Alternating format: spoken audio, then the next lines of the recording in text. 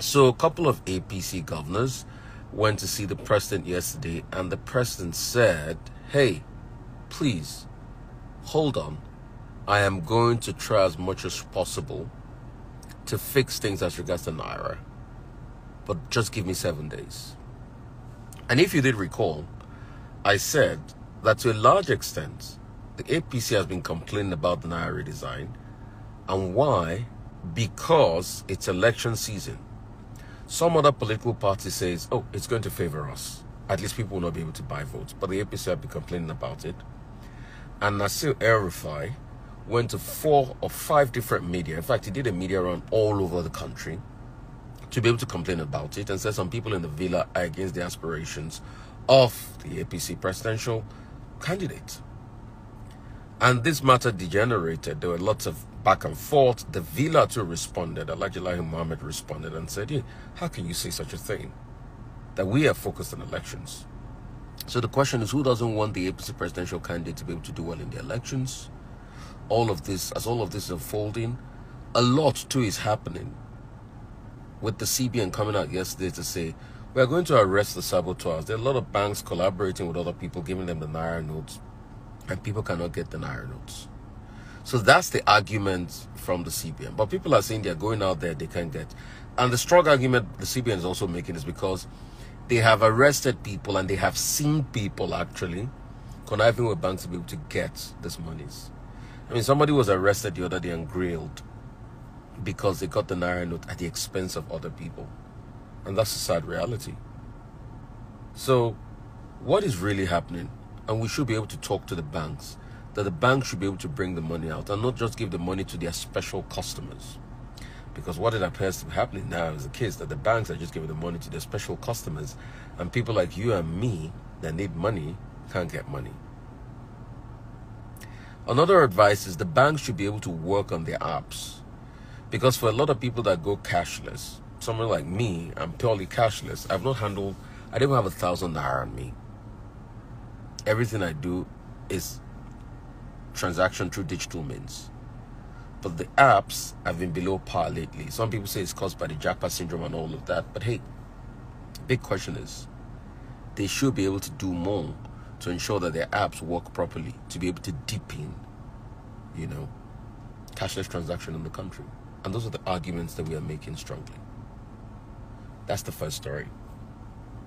Second story, building collapse in Abuja, another very sad one. And see, it's just very shocking that despite all the building collapse, we've not been able to put measures in place to ensure buildings stop collapsing. And why do buildings collapse in Nigeria? Poor material, poor building skills, poor regulation and all of that. And that's the problem. Couple of people, over 25 people were brought out of the rubble alive. 3 people were fatally injured. Only time will tell if they make it out alive. And the truth is, what is happening? What is going on? Why do we keep having all of this misnomer at the expense of our economy? I remember when building collapsed recently in Lagos, the owners of those buildings were not brought to book because they have strong political affiliation. And that's another thing that makes building collapse to continue.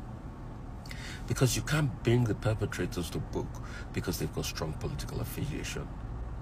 The big man syndrome in Nigeria.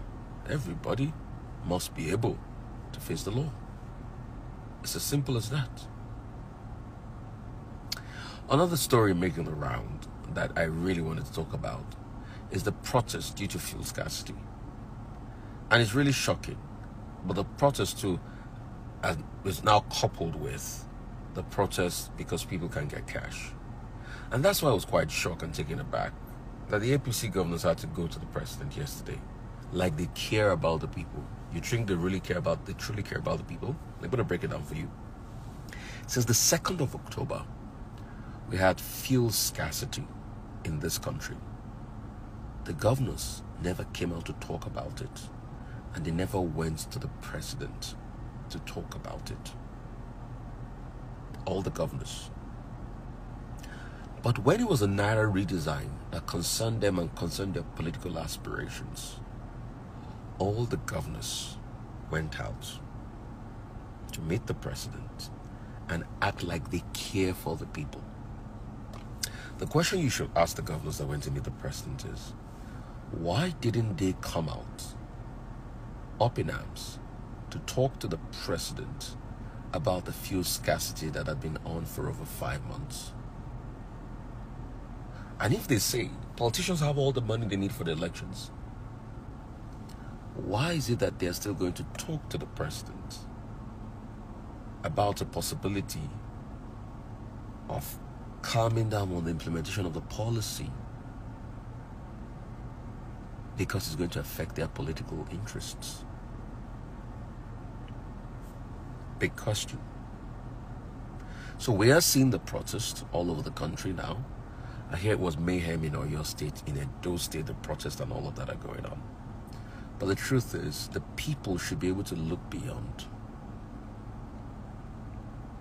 So the governors that can go to talk to the president about the fuel scarcity affecting the people for over 5 months could go to talk about the Naira policy because it affects them for elections.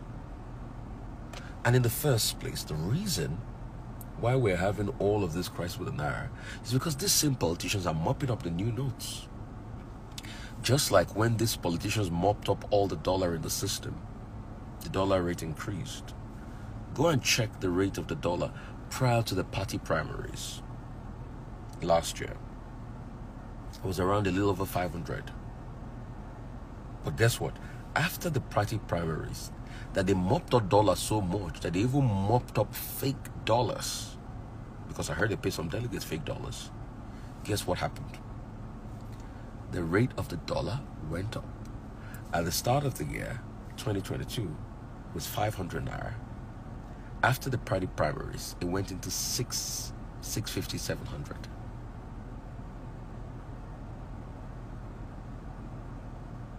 So you can see what is happening. And that's why we need a show like this called The Trust to break down things for you. Quickly, let me go to the foreign scene. Today, I'm not going to say a lot about Africa. Somebody said my video sound is off. Hope you can hear me. Good. If you can hear me, just thumbs up, thumbs up, thumbs up. So, I'm not going to say a lot about Africa this weekend, but I'm just going to go straight to the foreign scene. A couple of things happen in the foreign scene. Guess what? Crude oil prices have gone up, and it links back to Nigeria because of the war of Russia and Ukraine. ExxonMobil made 55 billion. Shell, 40 billion in revenue, in profit, I should say. Chevron, over 30 billion in profit. But why is Nigeria not making money? If all the international oil companies can be making billion and they're declaring huge profit because crude oil revenue has gone up because of the Russo-Ukrainian crisis. For the very first time in a long time, crude oil price surged over $100 per barrel. But Nigeria, a major oil producer, cannot make money from it because we have not learned to do things decently and we keep on stealing our crude by ourselves. And let me also shock you. For those that talk about climate change, the West now is so concerned now, and this is the hypocrisy of the West that I always point out. The West is so concerned about taxing the oil companies that make a lot of revenue. So now they're talking about possibilities of windfall taxes. But in the same breath, it is still the West that talks about green energy, and they call people out for COP every year. And that's why I say, Nigeria, if you discover more oil, tap it. I'll tell you what, I'll give you some stats that'll shock you. In over 20 years, over 2.7 trillion have been given in bank loans to different energy projects. Guess how much of that percentage goes to green energy projects? 7%. That's to show you something. That the West still thinks green energy is a future thing. But they would not allow, they will give you money in Africa not to be able to tap your energy. They'll manipulate you of the one you tap because our leaders are not wise, and because once they give our leaders small money, they start to act stupidly. And they'll tap from our resource, still use this revenue for themselves. So the question is, when are our leaders going to be wise? And that's why 2023 matters a great deal. Let me quickly move on to the next story in India. Something is happening in India. And guess what is happening? One of the richest men in Asia, Adani, is facing a crisis because a certain group, investigative group in America, Hindenburg, are saying that most of his stocks, were fraudulently done. And the fact of his company, most of the company assets and wealth were fraudulently done. And that has reduced his stock. So he's lost over 50 billion US in his personal wealth. He tried to push out an FPO recently. He sold about $2.6 billion of his stock. But guess what? Guess what happened? He had to return the money to the investors. Fitch also made reference to it last year.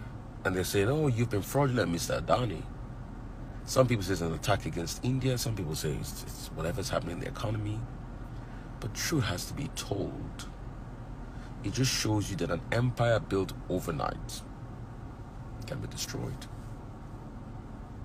So the question is, what are we doing as regards being honest, having integrity, and having to do businesses properly? On this segment, I'd like to celebrate, everything good and glorifying and wonderful about our country. Do you know that there's so much opportunity for something called gum arabica in Nigeria? Especially in most parts of the north, gum arabica can be sourced. And guess what? Gum arabica is a very important tool in fizzy drink making. So all the big rum, Coca-Cola and the likes, all of them use gum arabica. It's a very important constituent.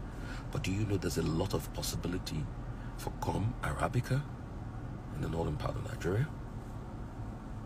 Go research more on it. Nigeria is beautiful. It's got a lot of opportunities.